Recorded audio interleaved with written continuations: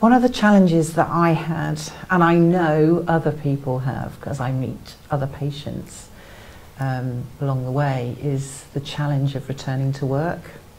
I really wanted to go back to work.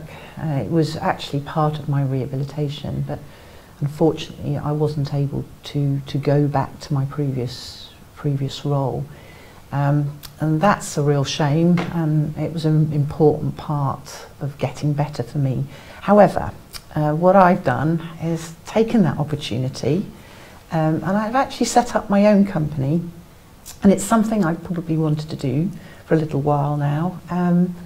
One of the things I did early on is to do some voluntary work, and that really helped me to really get my self-belief back and my confidence. And it was wonderful working for an organisation that really valued my contribution. So I did that very early on, and it might be something that you might want to consider. But I'm thoroughly enjoying now being my own boss and running my own company. So go for it.